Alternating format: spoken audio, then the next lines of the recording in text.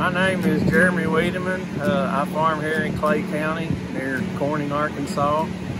I farm a little bit of corn, mostly rice and soybeans. We have 3,500 acres between me and my dad. Irrigation was my first job on the farm, and that's what got me interested in this most crop per drop contest. And I was in it 3 years ago, and I think I placed second or third, but they only awarded first place then. So Greg Simpson talked me into doing it again, and I tried it again, and I won this year. So we're here close to the field I did it in.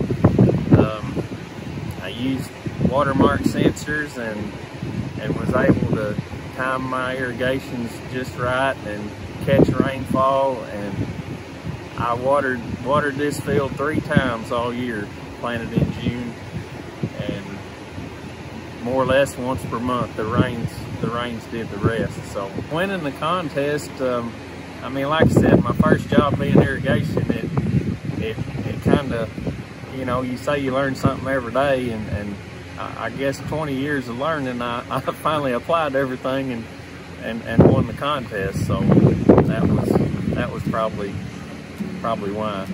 No, I think one reason they kind of got this contest going is just to push farmers to try stuff and see, because sometimes you don't think you can do something, or you don't want to try something because you don't have the motivation, and this contest kind of gave me the motivation to push it. And you know, I've been doing some no-tilling for years. I've got a couple of fields that's just been, the middle's plowed out for almost 20 years now.